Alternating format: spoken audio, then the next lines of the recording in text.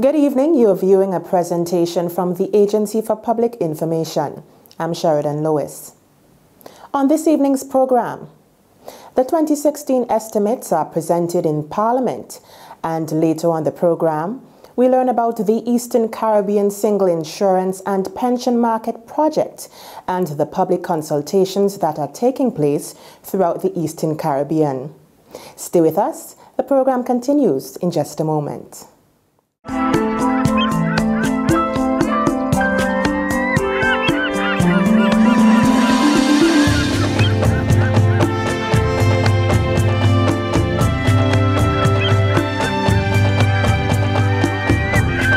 32 islands and keys are waiting to be discovered. Take a look at us now. St. Vincent and the Grenadines, the Caribbean you're looking for. Welcome back. Section 70, subsection 1 of the Constitution of St. Vincent and the Grenadines provides that within 30 days of the commencement of the financial year, that the estimate should be prepared and laid before the House of Assembly. In keeping with this provision, Minister of Finance and Prime Minister Dr. the Honorable Ralph Gonsalves led his team of ministers and presented the 2016 estimates of St. Vincent and the Grenadines in the House of Parliament on Friday, January 29. The spending of up to 1/12 of the recurrent expenditure of the preceding year, and that all capital expenditure which the Minister of Finance approves could also be spent in the period. So the business of government continues. That's what the Financial Administration Act, which replaced the old Finance and Audit Act, and we had caused that new Financial Administration Act to be passed in this Honorable House. And I want to draw attention to Section 71 of the Constitution, because, Mr. Speaker, there are persons who may say, well, how can you then go ahead and be spending money until you pass the appropriation bill? You can do that for as long as you want? And the answer is no. But there is a time period, and Section 71 provides of the Constitution for the authorization of expenditure in advance of appropriation. And the section reads, "There shall be such provision as may be made by Parliament, under which if the appropriation law in respect of any financial year has not come into operation by the beginning of that financial year, the Minister for the time being responsible for finance may authorize the withdrawal of monies from the consolidated fund for the purpose of meeting expenditure necessary to carry on the services of the government until the expiration of 4 months from the beginning of that financial year or the coming into operation of the law," that is to say, the appropriation law, whichever is the earlier, and go up to 4 months. Of course, I intend to bring to the House the appropriation bill in the month of February. I think it is important that all of this is explained, Mr. Speaker, even before I begin to have the countdown of my time on the debate on the motion itself, because I have read a few things by persons who don't take time to read the law or to be advised in it, and I read things that they have said which are not correct, and I've heard things on radio which are not correct, and especially since we have students here who are in the 4th and 5th form, I believe, and who are studying this particular area of public administration, that I draw to their attention. Of course, I'm quite sure that their teachers are aware of all these provisions and more. but it is important that I explain. In short, therefore, the government, as always, functions within the four walls of the law in accordance with our commitment for good governance. Mr. Speaker, the estimates of revenue and expenditure for the fiscal year 2016 amount to $912,897,311. This year's budget is some 6% or $58.5 million below the amount budgeted for 2015. And the reduction in the total outlay in 2016 is accounted for on the capital side of the budget, which is just about 33% less than the planned capital program last year. And I will have more to say about this, because again, I've read some misinformation.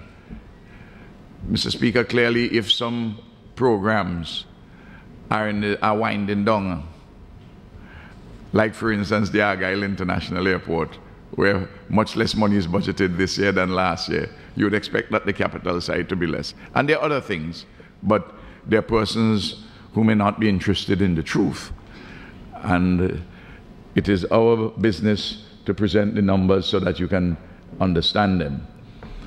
And just at the beginning to say that there's a modest increase on the recurrent side of the budget, but there is a decrease on the capital side of the budget. And I shall explain all those reasons very shortly for the increase and the decrease, respectively. The budget for 2016 is made up as follows. Recurrent expenditure, inclusive of amortization and sinking fund contributions, $715,228,341. That's recurrent expenditure. And capital expenditure amounts in the estimates to $197,668,970. Mr. Speaker, the budget is financed by recurrent revenue of $564,627,600 and capital receipts totaling $348,269,711, making the total between the recurrent and the capital to come up to the amount required to finance the budget, as I've just indicated. Prime Minister Gonsalves in his presentation also highlighted 5 new initiatives relating to elements of reorganization. These 5 new initiatives in the estimates that I want to highlight are the following. There's a new ministerial portfolio, the Ministry of Economic Planning, Sustainable Development, Industry, Information and Labor. The details of this ministry can be found on pages 137 to 179 in the current estimates and pages 548 to 551 in the capital estimates. The total budget allocated to this new ministry is $30.38 million. This ministry is expected to play a pivotal role in the economic development thrust of the government in the upcoming year and beyond. Second initiative, bundle of them. Other ministerial portfolio changes must also be noted. The portfolios of National Reconciliation and Ecclesiastical Affairs, they have been added to the Ministry of Education. Regional Integration and Diaspora Unit, which hitherto were in the Office of the Prime Minister, and now in the Ministry of Foreign Affairs, Trade, Commerce and Regional Integration. And the Public Sector Reform Unit, which was elsewhere now falls under the responsibility of the Office of the Prime Minister. The third initiative in the presentation of the estimates is this. The Ministries of Finance, Agriculture, Education, National Mobilization, and Health. They reflect important changes. These 5 ministries have been selected as pilots in the ongoing strategic budget reform initiative currently being implemented by the Ministry of Finance. Among the objectives of the reform, and Mr. Speaker, I would say that in these pilots, as you would see, when you look into the estimates, you see a different layout for finance, agriculture, education, national mobilization, health. These 5 ministries. And what we are doing here is to carry out a reform, among the objectives of which reform is to strengthen further the linkages between the government's strategic policy priorities and the budget, and to improve performance management in sharpening the focus of the measurement and delivery of the results. So we have to link better government's strategic priorities, which have been laid out, like for instance, in our development plan, like for instance, which were laid out in the ULP's manifesto, and which are incorporated into policy objectives in the government, strategic policies, to link those with the budget. Because the policies can be out there, but they have to be linked with the budget to be given life and meaning. And clearly, having done that, we have to make sure that we perform. And the reforms are also in part connected to improving performance management by sharpening the focus of the measurement and delivery of the results, which are among the things which we promised the electorate for this 4th term. Mr. Speaker, as you would notice, I take very seriously, and this government takes very seriously, when we speak to the people.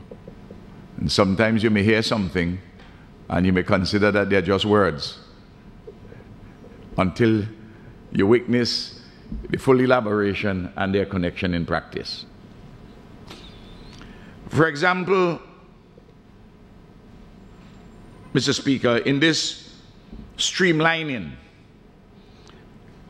of the program structures in the ministries, let's take the Ministry of Health.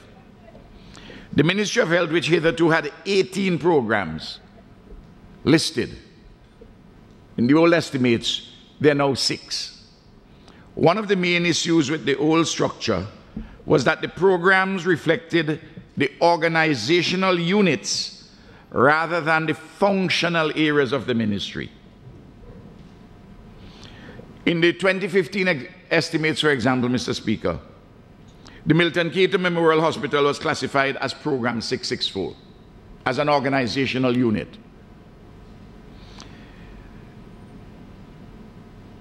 But the Milton Cato Memorial Hospital as an organizational unit clearly is within the hospital services function of the ministry, because that's the functional classification.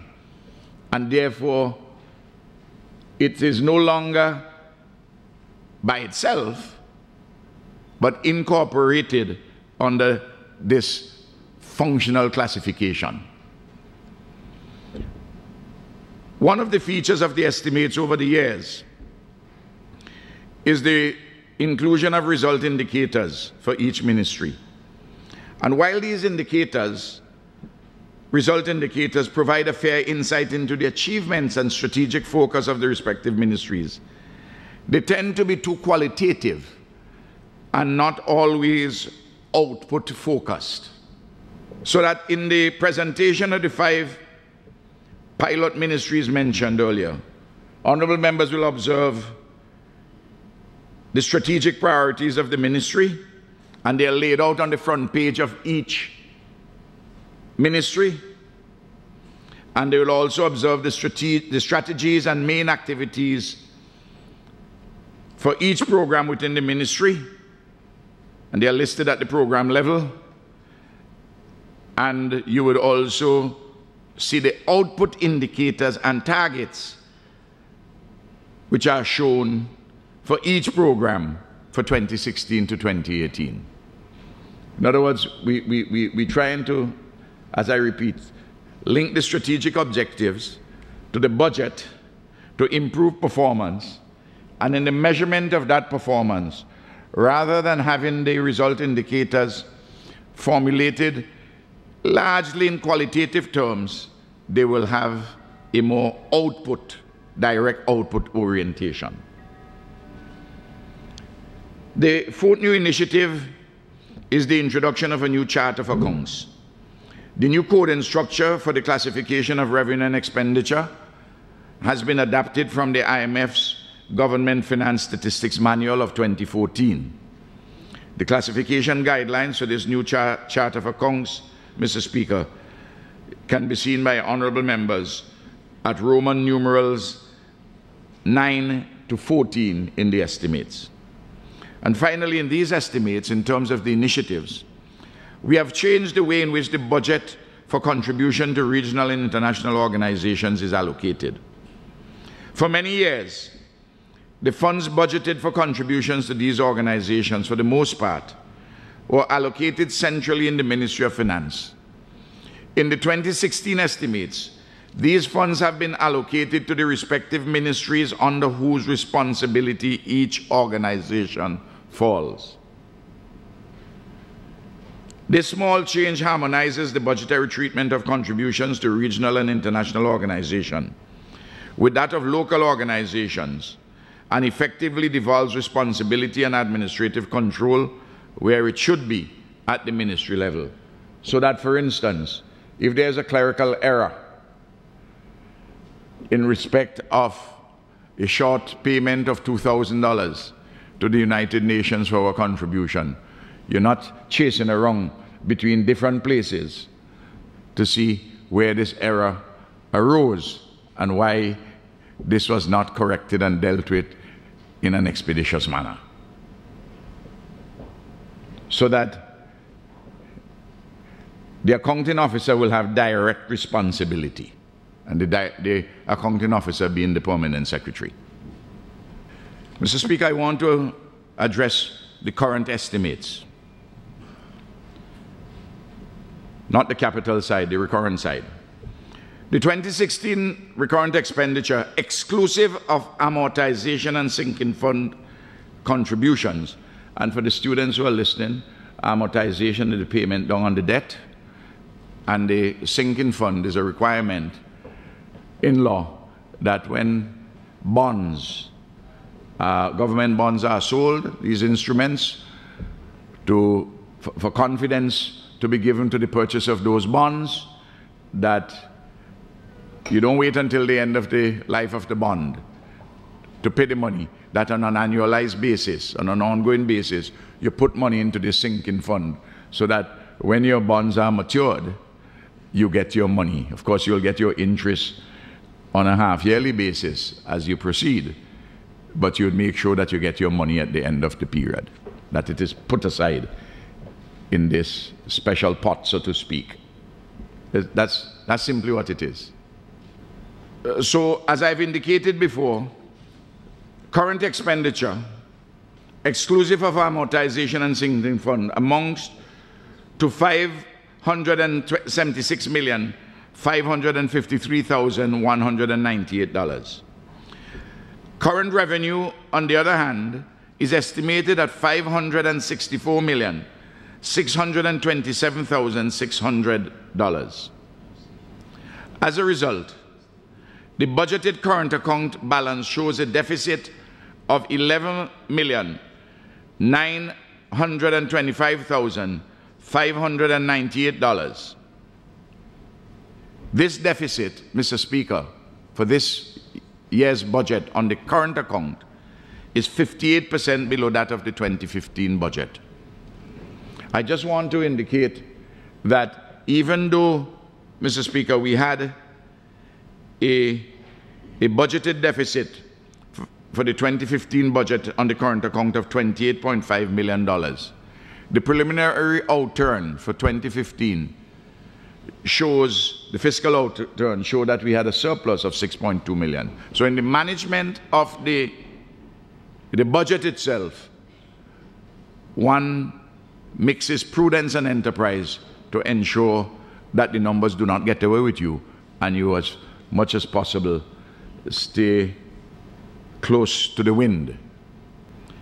On this occasion, we are budgeting for an $11.9 million deficit on the current account, 58% below the deficit of last year budget. The current revenue estimate for 2016 is 6.1% or $32.28 million higher than the budgeted current revenue for 2015. The improved performance of the revenue, Mr. Speaker, in this year's budget, the recurrent budget, is hinged on an anticipated uptick in economic growth in 2016 and a stronger effort by the main revenue agencies to collect the taxes due and payable.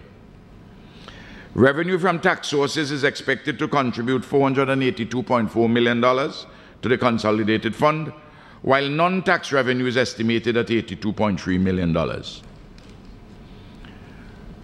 Tax revenue is estimated to increase by 8.3%, driven mainly by the strong growth in taxes on incomes and profits, and taxes on goods and services, which are projected to increase by 11.9% and 10.5% respectively.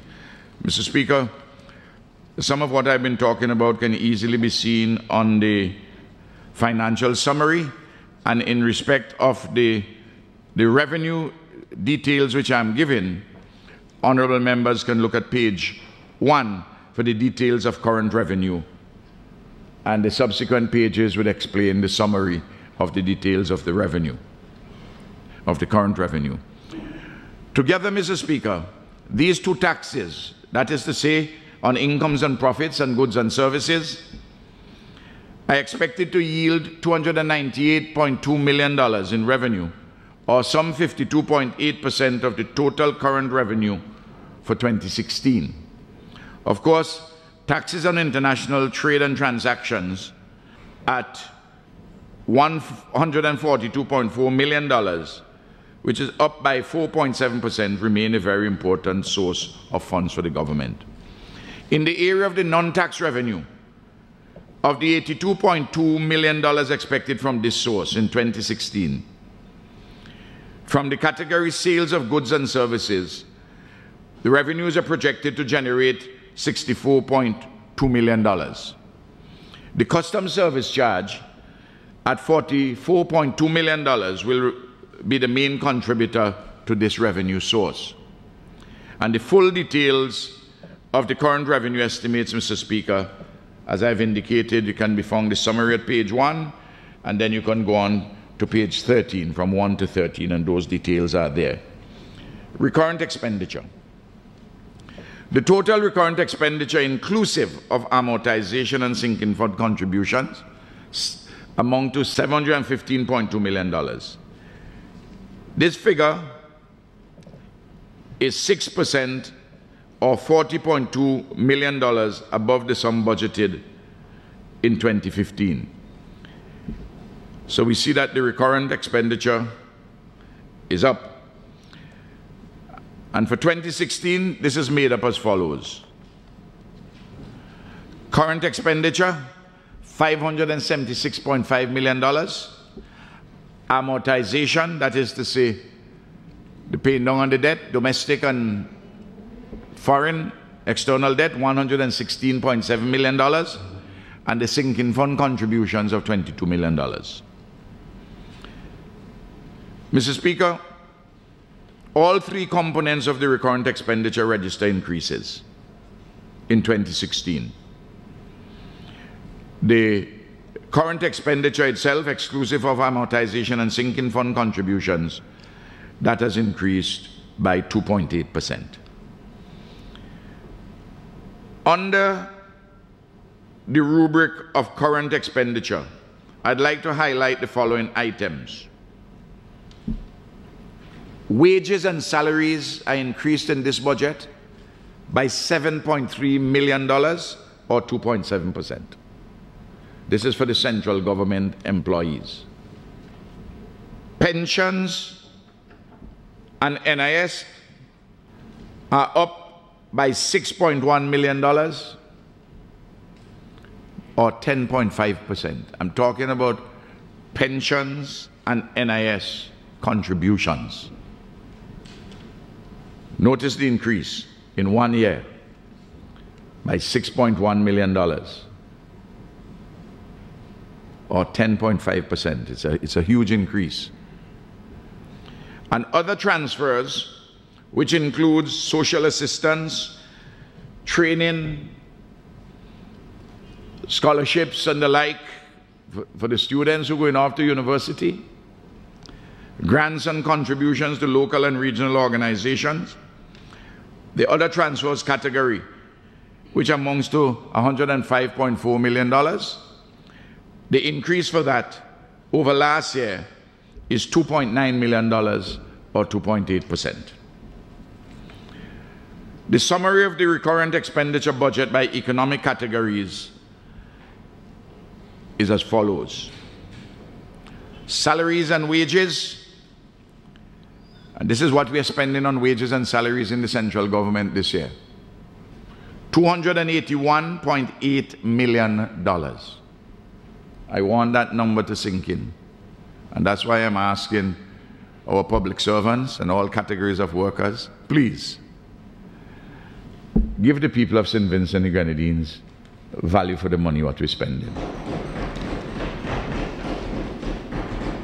At all levels, in all areas. Public servants, police, nurses, doctors, teachers, casual workers. We know that you do a good job, and I want to thank you, but I'm asking you, particularly in challenging times, to up your game. It's a lot of money we are spending. $281.8 million. The next category, pensions and NIS. That is to say, the pensions which we pay for those who have retired and the NIS contributions paid by the government for the current employees, $64 million. So you notice between the salaries and the pension payments which we are making and the NIS contributions is $335 million, $335.8 million. So it's a lot of money. Other transfers, like what we pay for the public assistance and the scholarships and so on and so forth, and contributions to regional and local and international organizations, $105.4 million. Debt services, $191.4 million. Goods and services, $72.6 million, making it a total of $715.2 million. In respect of the category wages and salaries, it's broken down as follows. Salaries, $240.9 million. Allowance, $20.3 million. Wages, $20.6 million, giving you $281.8 million.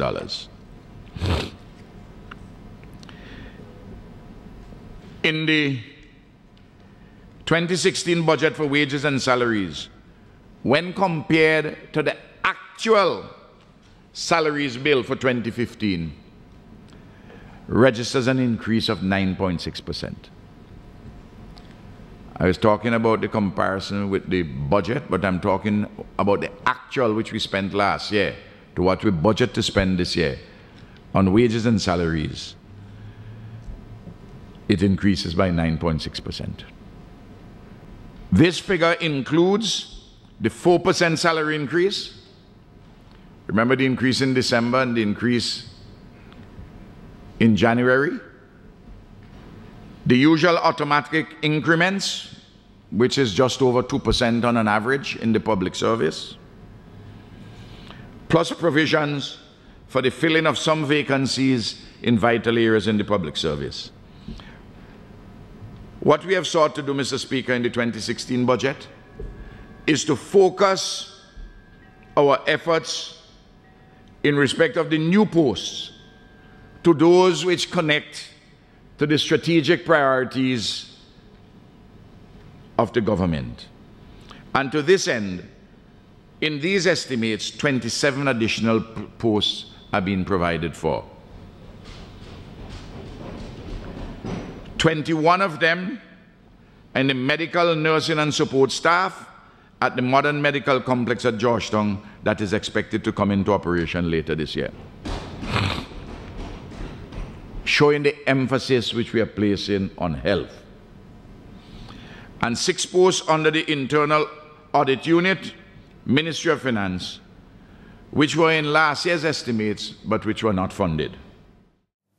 Coming up, the ECCU single insurance and pension market gets on the way here. Stay with us. The program continues in just a moment.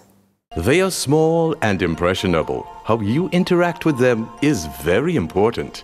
So don't believe for 1 second that anything you do won't leave a lasting impression. The power to make a positive impression is in your hands. By playing with them, reading to them, talking and singing to them, you can help them develop positively, because children are never too young to learn. This message was brought to you by the UNICEF Office for Barbados and the Eastern Caribbean, the Caribbean Child Support Initiative, and this station.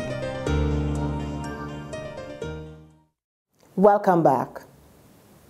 The Financial Services Authority, FSA, in collaboration with the Steering Committee of the Implementation of the ECCU Single Insurance and Pension Market, staged a public consultation recently, which saw stakeholders here engaged in discussions on plans and the progress of the project.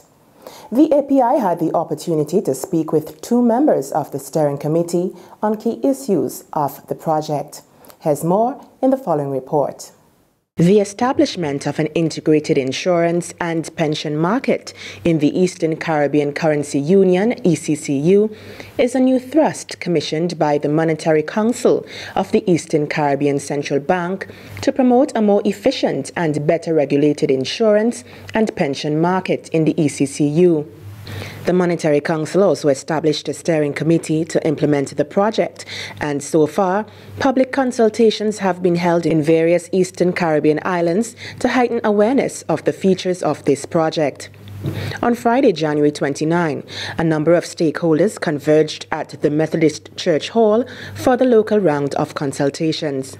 Eleanor Estefan is the Deputy Executive Director of the Financial Services Authority, FSA, and member of the Steering Committee of the ECCU Single Insurance and Pension Market, and explains the genesis of the project. In the past, insurance has traditionally lagged behind many of the other sectors, and when I say lag behind, not so much in activity or performance, but in terms of having the kind of framework that, say, the banks have enjoyed or some of the other non-banks. So, you know, that's not to say we don't have a relationship with the insurance sector as well. The existence of industry groups tends to facilitate our interaction with the insurers as a whole, and we've not had the luxury of that in the past, although now, as I understand it, we now have a revival of the industry professional grouping, so we expect to have a better collaboration and coordination with the industry as a whole. In our work program, though, we do in fact interact on a very regular basis with individual insurers that are licensed here in St. Vincent. Nigel Street is the Deputy Executive Director of the FSA of Grenada and coordinator of the Steering Committee of the ECCU Single Insurance and Pension Market. Beginning in 2011, there was a lot of discussion as to how could we improve the insurance and pension market in the Eastern Caribbean. So you had policymakers, and here I'm referring to the Monetary Council, and the Monetary Council is the Council of Ministers of Finance in the Eastern Caribbean Currency Union, and that is the 8 islands which uses the EC dollar, the Eastern Caribbean dollar. And I think those ministers of finance, recognizing some of the challenges posed or created by institutions which ran into difficulties, and also issues from on the international front, we were going through a general financial crisis, recognized that the arrangement we had in place was not as resilient as it needed to be, and it did not allow for the level of efficiencies that they should be. So discussions began as to how could we improve the market, and that led to a paper being done, a research paper on improving the structure of the market. And then we had a lot of consultation with insurance practitioners, Ministry of Finance official, regulators, as to how best we could move forward. Since then, a number of discussions were held among key stakeholders and the steering committee with the view of seeking to establish a single insurance and pension market across the Eastern Caribbean. To some extent, we have structures like that already in place. We have the Eastern Caribbean Central Bank, for example, and we have the Eastern Caribbean Civil Aviation Authority, many of them which work across the region in a kind of seamless way. But I think this is a first in terms of financial services, where we see the project seeks to establish a uniform market, a single financial space for insurance and pensions. And in some instances, we've been asked, well, why is it just for insurance and pensions? And I think Nigel alluded to this, that based on some of the past events in the sector and the focus that has been given to that particular sector by the Monetary Council in an attempt to strengthen and make the market a little more robust, to increase the effectiveness of supervision in the sector. The decision was taken to begin first with this particular sector, but the intention, I believe, as we go along, and that of course is left to the policymakers, is to include the other non-bank institutions, for example, the credit unions, money services businesses. And again, Nigel spoke to this, the fact that there are economies of scale to be had in sort of consolidating the regulation of the non-banks. So although it begins with insurance and pensions, there is great potential for expanding that to other non-bank institutions. Key elements is the establishment of a single market, and what that means is creating a single space within which insurance and pension products and services could be bought and sold, creating a structure where an insurance or a pension practitioner or a pension fund is established in one jurisdiction but is able to service members in other jurisdiction, or an insurance company is established in one jurisdiction but has the ability or is eligible to also offer its services in another jurisdiction. We're looking at the market comprising the 8 member territories of the ECCU. All of those territories would have an opportunity to participate in the market, and insurers would have an opportunity to access and service that broader market. So that's one aspect. The second aspect is having one regulator. So you would have, instead of 8 regulators as we currently have in the region, you would have one insurance regulator. That insurance regulator would have regulatory authority for the market, that extended market that I referred to, and as such that regulator would have responsibility and would be identified in the legislation of each of the jurisdictions. So one market, one regulator. And the third aspect is uniform legislation. So you would have uniform legislation that would form the basis of the regulatory infrastructure in that market. So it means that an insurer or a broker or an agent operating in that market will be exposed to the same piece of legislation or the same provisions in every island that they operate in. The ECCU Single Insurance and Pension Market Project seeks to embrace not only the economic realities of the region, but promotes free movement within a single space. It's a new concept, there's no question about that. particularly for financial services, as I mentioned earlier. And it's clearly going to require a whole almost strategic thinking and of companies and a review of business models of the stakeholders who will be affected. And I say that it will affect, you know, it really doesn't matter size of a company. It really requires one to do a rethinking of strategy and business model to make the best use of the benefits and opportunities that the market will present. So I see that as being across the board and not necessarily for St. Vincent only. But I see St. Vincentian nationals as being common to the ECCU. I mean, we've been hearing about a single space, free movement of people. You know, this is not a new concept. This is just something that has taken a while to materialize. And I think this particular project sort of pushes it in one direction with tremendous potential and benefits, not only for the stakeholders, but particularly for consumers and for regulators as well. So I think it's something to be embraced, and we're very hopeful through these public consultations to be able to engage stakeholders in listening to what they see as possible potential problems. And that's why we're here, to receive those comments and recommendations to ensure that we get it right and we get it in a form that's workable and can deliver the kinds of opportunities and benefits that we see it capable of delivering. Beginning with the 2008-2009 crisis in the region, with some insurance companies running into difficulty, you have regulators working a lot closer together. We've been having a lot of meetings, we've been having a lot of discussions, we've had colleges of regulators where we've been working together. So I think what you've been having is a bit of a conversion of interest, the regulators working a lot closer. You have the Monetary Council, which is a council of ministers, which already work quite closely together because that is the oversight body for the central bank. So they already have that. You have the fact that we have other successful regional institutions. So we in the region, we are used to working together. We have cases where, because of similarities in our legal system, in our financial system, it does lend itself to us working together. So I agree, there are differences, but there are a lot of similarities. I think there are more things that bring us together than what separate us. But I also agree that there have to be a process to bring everybody on board so that people have a shared vision and a shared view as to how the project should work. And the consultation we have in now is part of that, but this process began a long time before this, and I say it began at the highest level decision making, which is at the Monetary Council level, and now it's being cascaded all the way down to all of the players, all of the stakeholders, including the general public, insurance practitioners, regulators, what have you, government officials. But the idea is to start that discussion throughout the region, look at what are some of the challenges, some of the issues, so that the market is able to better reflect those and the market is better able to respond to those. In highlighting some of the challenges of the ECCU's Single Insurance and Pension Market project, Street explains the committee's strategies in overcoming these challenges.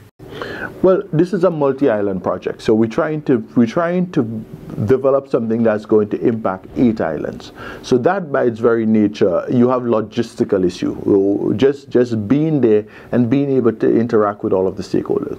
We've been lucky in that there are regulators, there are government officials, there are industry people in all of those islands. So what we sought to do is to put together a steering committee of all of those key individuals so that we have that reach and we have that engagement. So that has been quite important, but that is a challenge, the geography of the project.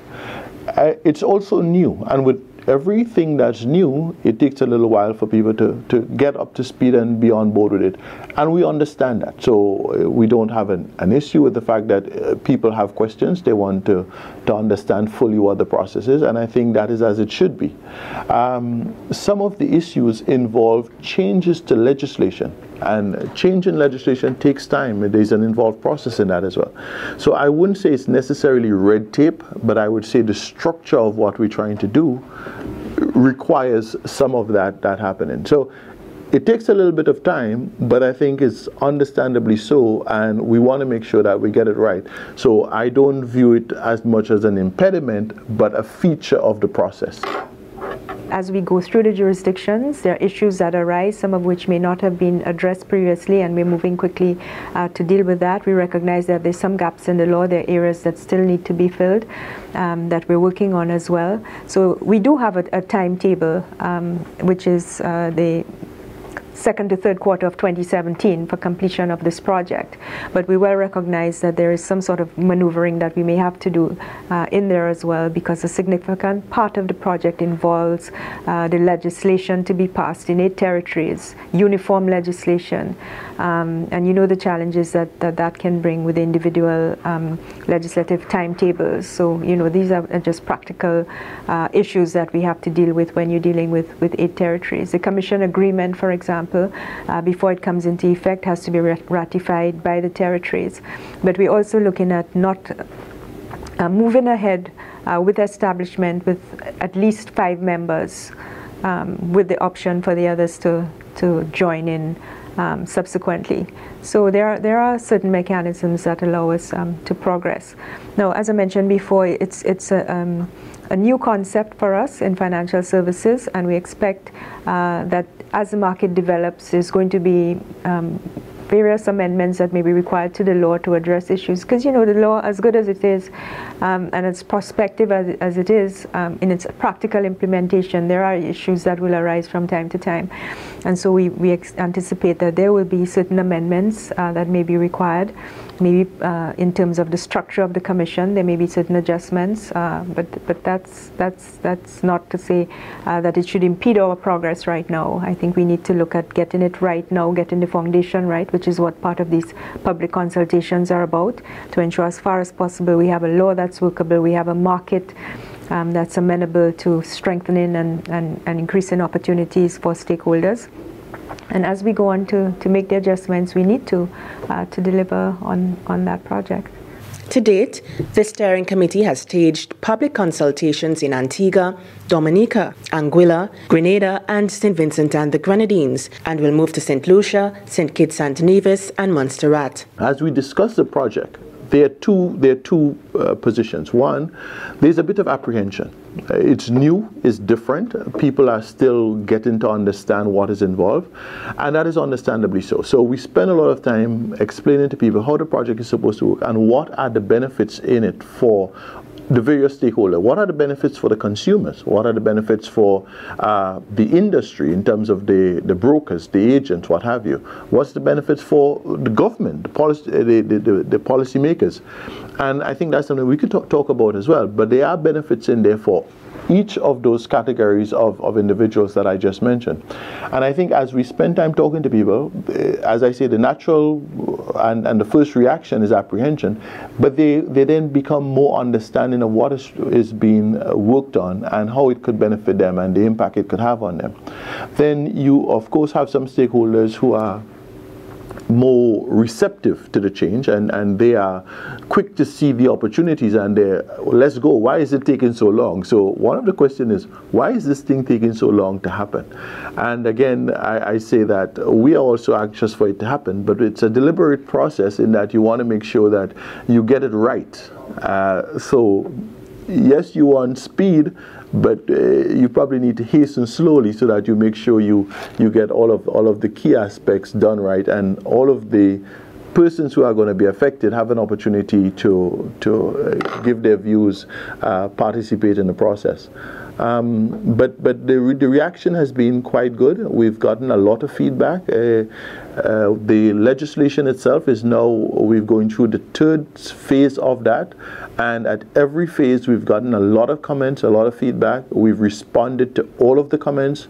We've provided a feedback matrix which identify all of the feedback we've received and what we've done with it. So, the coordinator of the steering committee describes the government of St. Vincent and the Grenadines' support to the ECCU Single Insurance and Pension Market Project as tremendous. Your Prime Minister Ralph, the Honorable Ralph Gonsalves, he sits on the Monetary Council, and he has been quite a champion in terms of this process. He chairs the subcommittee on insurance. In fact, when the whole process started, when the challenges of 2008, 2009, BICO, CLICO, all of that started, the Monetary Council which is actually set up to provide guidance and supervision to the central bank. The Monetary Council recognized the importance of insurance and set up a special subcommittee to deal with insurance. And we are very grateful for the work of Honorable Ralph Gonzalez in chairing that committee. And as such, that committee has formed the basis and is kind of the focal point for the whole project going forward. So I think of probably all of the jurisdictions, St. Vincent is probably well placed given the leadership that your Prime Minister has shown in moving this process forward. The landscape of insurance and pension market is expected to transform in each island positively, with far-reaching effects within the region. It's going to change in that you will now have one market instead of 8 markets. So currently you have 8 markets. You have 8 jurisdictions with 8 regulators with 8 markets, and a company that wants to operate in this space will need 8 licenses if it wants to operate in all of the island. That's going to change. A company that wants to operate in this space will need 1 license. And that 1 license would provide it with access to all of the participating territories. So that is one key feature. You would also have 1 regulator, which means that the cost of regulation should be reduced in that both the cost and the regulatory burden, because instead of you having to respond to the needs of 8 regulators, you would be doing it with 1 regulator. So a company that probably operates in 4 jurisdictions currently would need to provide forms and returns and meet licensing and regulatory requirement in each of those islands. In this case, that same company who operates in the 4 jurisdictions will be responding to 1 regulator. So that is also going to be a change. Then there's a number of market conduct and consumer protection provisions which are now in this piece of legislation that doesn't currently exist. So it creates much stronger provisions for protecting consumers and in terms of protecting the rights of consumers and making sure that they're treated fairly and making sure that they have redress in the event that something goes wrong. So there are a lot of these provisions which strengthens the bill and strengthens the regulatory process. So in terms of the landscape, I think what you would probably find is that now that it's a single market, you might actually find companies coming together to work together. So I might be a small company in St. Vincent and I have another, and there's another small company in Grenada and Dominica, what have you. You might find that those companies decide, why don't we come together and form a strategic alliance so that we could better provide the services that we currently provide. Or maybe you would find companies identifying a particular niche where they're very strong. No, it might not be as efficient or as lucrative to do that niche in St. Vincent alone because it would be too small. But let's say you're a very good motor company. You might say, okay, I want to specialize on motor, and I'll be the best motor company in the Eastern Caribbean Currency Union. And because it's a much bigger market, I could just do motor and still do it very well and you know, be successful at it. But if I was in St. Vincent alone, I would say, well, motor alone is not sufficient to carry me. So I think you would also find changes in companies' business models in terms of how they do business, that in reacting to the opportunities available, they would also be more creative in terms of how they configure themselves, what products, what service, what kind of alliances they enter into, the use of technology, how much technology they use in terms of being able to distribute their products and services. This act, this bill, once it's finalized and passed, is going to be one of the primary pieces of legislation in financial services that really takes into account consumer protection. And this is evolving globally. In terms of financial services, the protection for the consumer, both in terms of disclosure and transparency and fairness of treatment. But I think it really sets a trend in financial services from the point of view that it's not to say that these concepts are not currently entertained in our current regulation, but it actually seeks to make it part of the law so that where there's a breach of these provisions, then it becomes an issue for the Commission to take this up directly with service providers. Some of the provisions for consumer protection include there must be prominent notice of unusual terms, and insurers that unreasonably delay paying claims must pay interest to the consumer. An insurer must give reasons for claims denied, and insurers will need to set up a process for receiving and resolving complaints from consumers and must resolve them fairly. Reporting for the API, I am Sheridan Lewis. Here's where we end this evening's presentation from the Agency for Public Information. On behalf of the production team, thank you for viewing. I'm Sheridan Lewis. Good evening.